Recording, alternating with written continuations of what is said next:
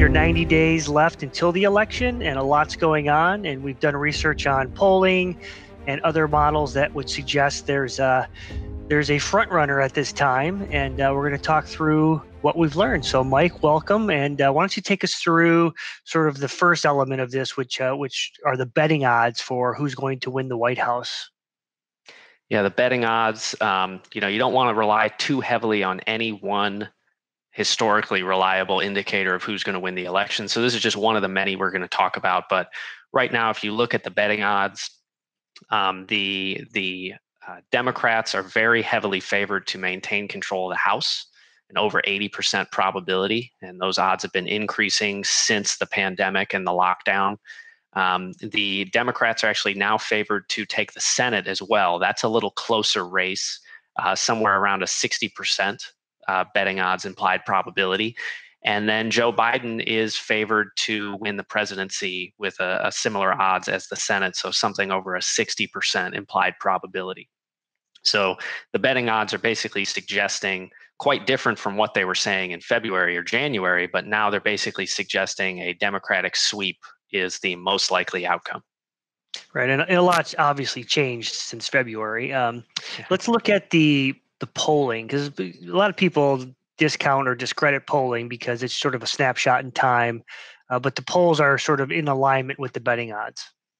Yeah, exactly right. The polls you definitely need to take with a grain of salt, and generally speaking, polling data is more reliable at predicting the popular vote as opposed to the electoral college.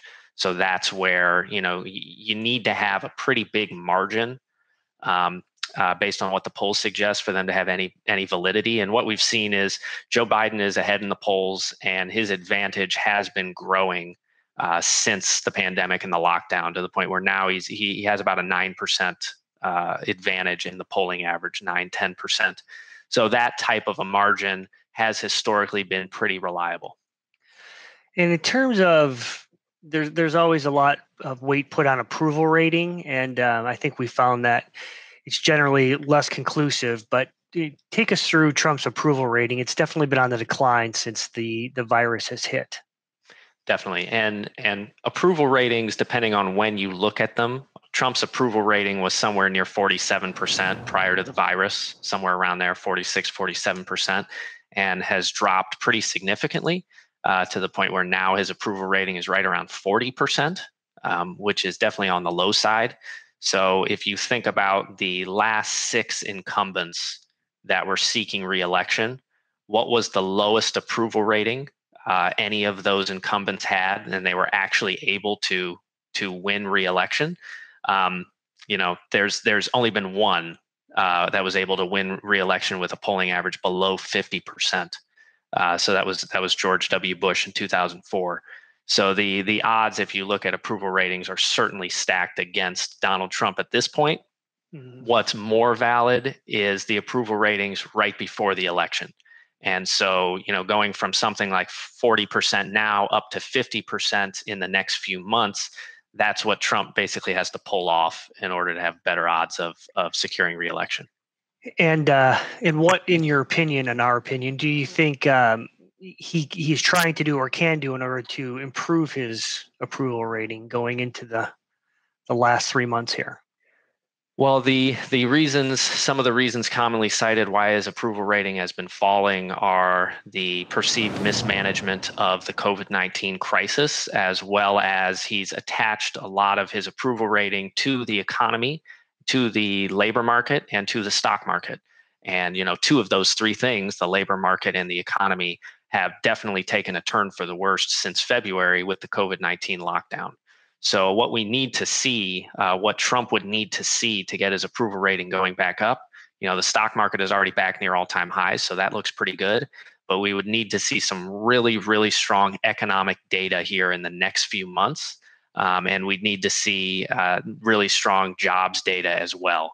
So the incentive is certainly for the Trump administration to, almost regardless of the COVID-19 case counts, continue to reopen the economy and allow states to reopen so the employment picture can get better and the economic picture can get better. And hopefully that can lead to a higher approval rating.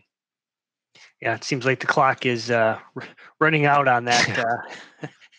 that potential. So in our research, we've also looked at a model developed by an individual named Allan Lichtman.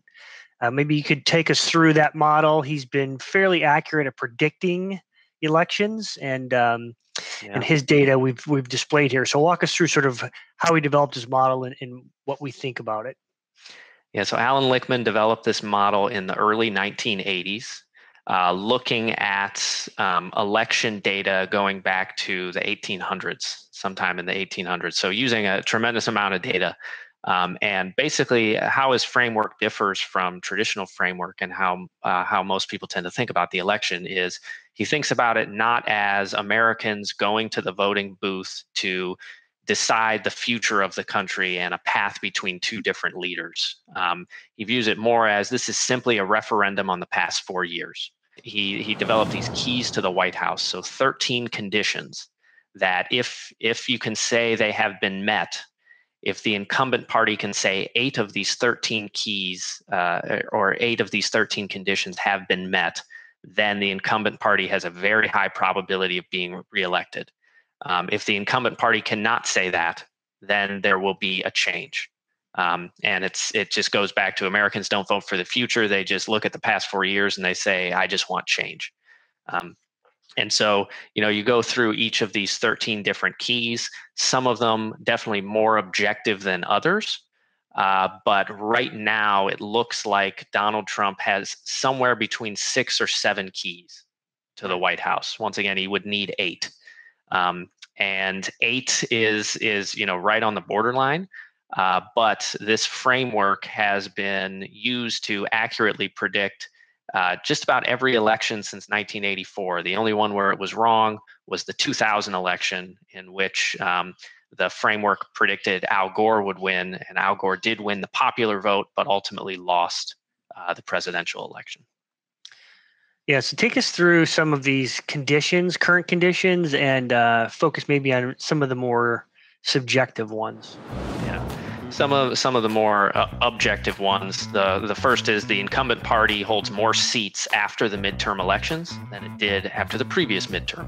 And we know Republicans lost a lot of seats in the 2018 midterm, so the Republicans do not get a point for that. There's no serious contest for the incumbent party nomination. Trump was basically uncontested. Give Trump a point for that. The incumbent party is the sitting president, so gets a point for that. There is no significant third party or independent campaign. Aside from Kanye West, right? yeah. Aside from Kanye West, maybe he's not significant enough, but you would say Trump would get a point for that. So think about Kim Kardashian as the first lady. There you go. Yeah. For sure. So you're somewhere around 3 out of 4. The economy is not in recession during the campaign. A big reason why you've seen Trump's approval ratings and the betting odds moving against Trump since March is because we now are in recession. Then you look at long-term economic growth. Has real GDP per capita during Trump's term equal or exceeded the prior 2 terms? And that has not been the case, primarily because of this COVID-19 crisis. Long-term economic growth is lower now, so no points there. The incumbent administration affects major changes in national policy. I would say Trump does get a point there. You think about sweeping tax reform as one big point on that side. So he has changed things for sure. There's no sustained social unrest during the term. With the Black Lives Matter movement, you would say that Trump does not get a point there. The incumbent administration is untainted by major scandal. President Trump was impeached, so you'd say no points there. The incumbent administration suffers no major failure in foreign or military affairs. Probably get a point there. There haven't been any overly significant or material foreign military conflicts. Certainly no kinetic conflicts during the term. The incumbent administration achieves a major success in foreign or military affairs. That one you could say is maybe more subjective because the trade deal that the U.S. struck with China, you could say that is a victory, but then you also have to think that the trade war was also started by Trump. So just correcting something you started, we'd probably say no points on that one. The incumbent party candidate is charismatic or a national hero. This one is also subjective. No doubt Trump is not a national hero, but as far as being charismatic, this is debatable. He's certainly viewed as very charismatic to a certain cohort of the population, but not viewed that way by other folks. So that one could go either way, but most likely a 0.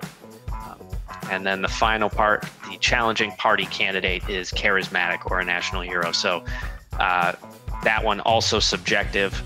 We would say Joe Biden would not be perceived as being charismatic or a national hero, so Trump would get a point. So you throw all that together, basically what you're looking at is Trump gets 6 or 7 keys, how you look at it right now, and he needs 8.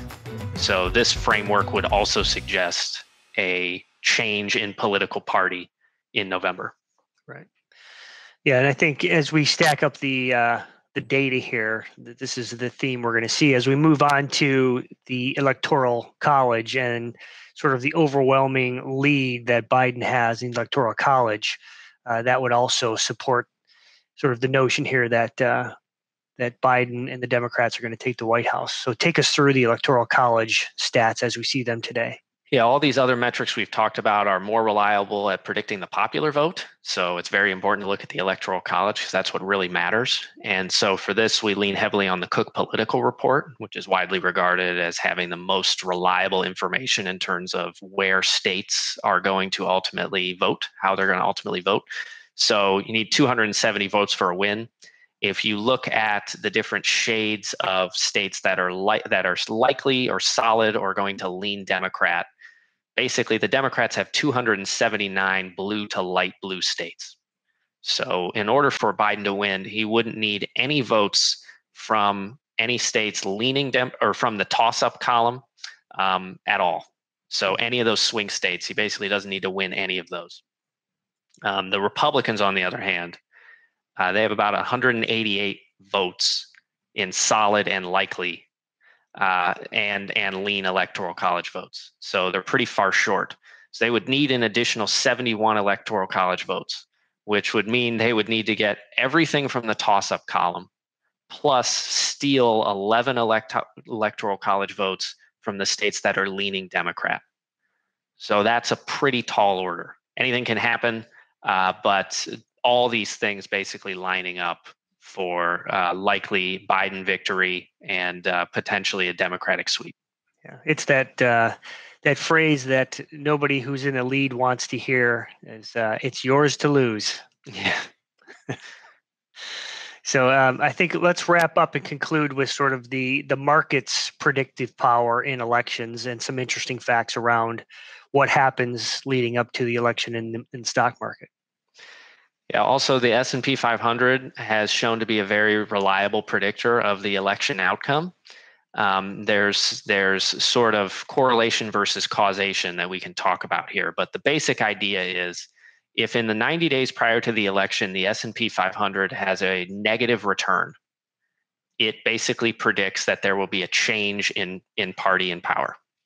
And if it is a positive return, then the incumbent party will be reelected. And so we don't know what the 90-day return running up to the election is. You're not going to know that until election night. But the way we view this is you look at all of the polling data, betting data, Lichtman data, electoral college data, and it seems very likely that Democrats are likely to gain control. And so that would influence our outlook for the S&P 500 over the next 90 days. We would expect that the S&P 500 would be flat-ish in a very low return environment because the market has to struggle with and consume and digest this new risk, which is a whole new political regime. The market just doesn't like change and they don't like risk that they haven't seen before, and that's difficult to price. So that would influence our outlook on the S&P 500 for the next 90 days is how we would most effectively use this data. Right. And most of these numbers are small, but there are a few outliers here that are a bit alarming, especially the 2008 election. You know, you imagine the S&P 500's 22% downturn in the 90 days before the 2008 election was far more about the global financial crisis than it was about people struggling to price the risk of Barack Obama as the president. So you have a few of those outliers, but generally it's been very valid. And we're not suggesting that this is a certainty and that you should take action now if you think Biden's going to win and get out of the stock market. Right. Yeah. And we're going to elaborate in the next video about what are the near long-term economic and market implications of this most likely outcome, which currently looks like a Democratic sweep. And, you know, none of those outcomes suggest you should sell all your stocks today. Right. Yeah. I think, logically, I think there's a lot of information we still need to look at, and a complete blue sweep is not a terrible thing for the stock market. Right.